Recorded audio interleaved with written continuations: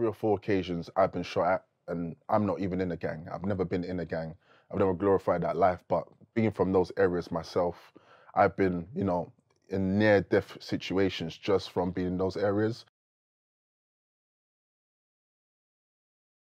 Growing up in Lambeth, in South London, I felt that was trapped in a bubble. Everyone did the same thing. Everyone was cooped up in their area. I never saw beyond that. You had friends and acquaintances from school and from college and university as well who were doing all sorts of things. The postcode in the area I'm from, it's very, very easy for the majority of people to do those things because it's there, it's in your face.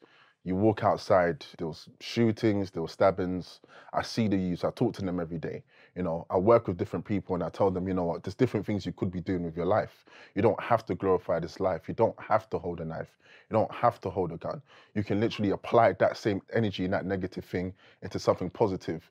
Yes, it might take some time. In anything, life is hard, there's obstacles, but you need to grow. You need to grow. You need to go through those obstacles, and those are the things that make you grow as a person. And I think like the Prince's Trust gave me a great opportunity by helping me identify what I wanted to do, what I was passionate about. And it helped me to actually establish my digital marketing agency. And so if I'm able to do it, then anyone can do it.